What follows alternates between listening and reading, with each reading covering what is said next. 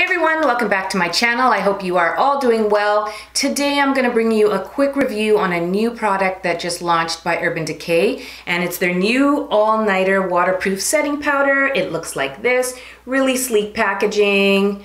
Really cute. I love the silver packaging. Now, as soon as I saw this launching, I was just like eagerly waiting, and I went to Sephora and picked it up right away. I think there was only like 1 or 2 left.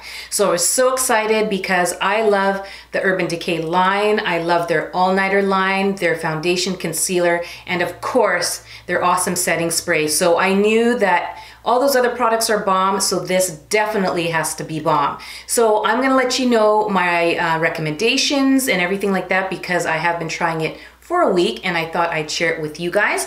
Now, the compact itself is really cute. This is what the compact looks like. Really sleek. It's got like some little kind of fake water droplets throughout the top. I don't know if you can see that. Nice and sleek and slender, so easy to put in your purse, and just like when you go to use it, it's just gorgeous packaging. It's got the mirror inside here, and the color of the translucent powder is like more of a peachy, beigey undertone to it. So the box says, make your makeup last through the night with our all-nighter waterproof setting powder. It feels like nothing, yet instantly sets foundation, controls shine, and creates a blown out effect. And how you use it is just say apply on top of your foundation. And what I found interesting that was kind of a red flag for me was it says our translucent shade lights up nearly every skin tone. So it says nearly, so I was just like, okay, the color of it should be able to suit every skin tone, but you never know until you wear this stuff. So straight off the bat, the powder is super silky soft. So that just says it probably gives you that poreless effect that, you know, blurs out fine lines and your pores and everything like that. And the color, it definitely, I would say, is translucent. You guys won't be able to see it if I swatched it. It does fade, but I find that it leaves like a tiny, just a tiny slight cast. So I was just like, bit iffy. I guess, you know, if you try it on, you buff it into your skin, maybe it'll go away. So I tried this recently. I've been trying it for a week, like I said, and unfortunately, this is a no for me. I love their all-nighter stuff, but this is a no, and here's the reason why.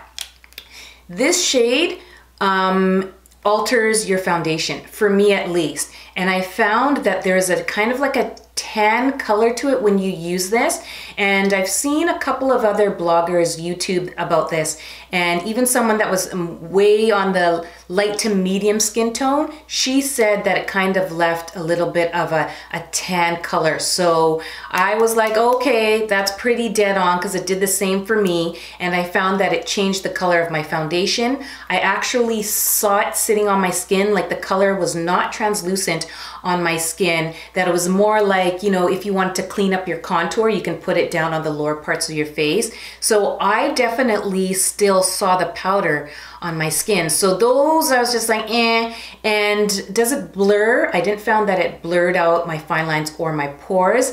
And unfortunately, it didn't control my oil. It actually made me more oily. And I was like, really? I'm like, that surprises me because their all-nighter line is very good.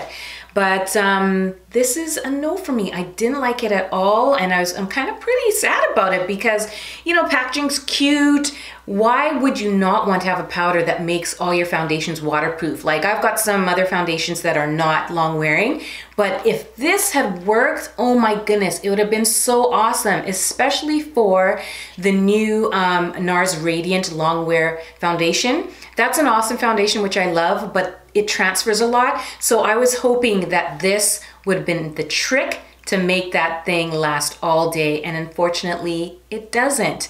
But like I say in my reviews, this is strictly my review. It didn't work for me. This is my thoughts. Definitely try it if you guys are interested, because what works and doesn't work for me may work for you or may not work for you. So, but I always like to, you know, share things I try, because a lot of you have messaged me on Instagram and asked me to actually talk about products that I actually like and refer them to you. So definitely a miss. Pretty shocked about it because this would have been awesome. Like, I'm so in love with the packaging. It's so sleek and cool. But no, I found my foundation definitely looked different when I applied it and I became more oily. So, you know, I recommend you guys go try it at least, you know, see if I'm accurate.